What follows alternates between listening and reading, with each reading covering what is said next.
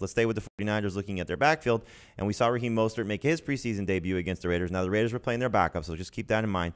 But Trey Sermon also came in and played with the first team, and both guys were pretty solid in their final preseason performance. So is there a running back in this backfield that you guys prefer one over the other? And just to give you an idea, the average draft position on CBS Sports, Mostert is going in the 6th round. Sermon is going in the 7th round. But there's 20 spots in between both these guys. One's going at the start of the round, one's going at the end of the round.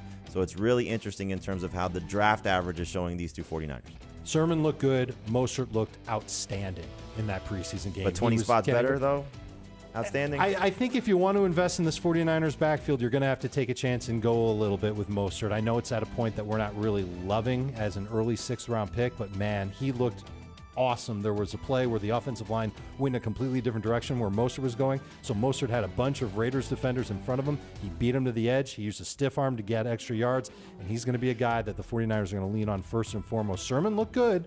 He's certainly a little bit more physical than Mostert. I think he can handle that short yardage work, but Mostert's the one. As long as he's healthy, he should be pretty much a must-start as a number 2 running back in fantasy.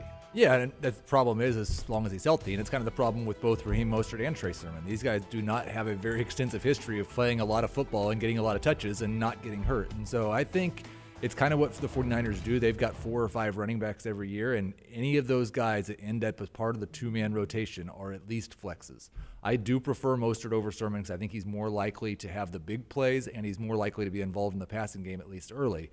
But if Wayne Gallman ends up being one of these 2 guys, we're going to be picking him up off the waiver wire and starting him as a flex. If you're a 49ers running back in this offense, and there will be 2 of them every week, those 2 guys are both definitely worth flexes. Gallman was playing late into the second half, so I don't know like where he factors into this. When Jeff Wilson comes back, where he factors into this. You know, Michael Hasty had a strong performance as well. So the third guy could certainly be interesting once Wilson is healthy, to your point, Heath, about maybe Gallman factoring in, but I think these 2 guys are very intriguing. For me, I'm just going to kind of wait it out. You know, I do think Mostert should be the guy you want to have first, but if you tell me I could get Trey Sermon around later, 20 picks later, I'd rather have that because I do think at some point we could see it flip. We could see an injury for Mostert.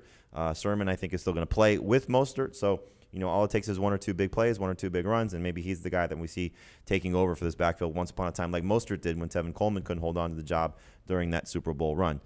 Want more of the Fantasy Football Today podcast and nonstop year-round fantasy advice? It's simple. Hit the subscribe button and hang with us all throughout the year.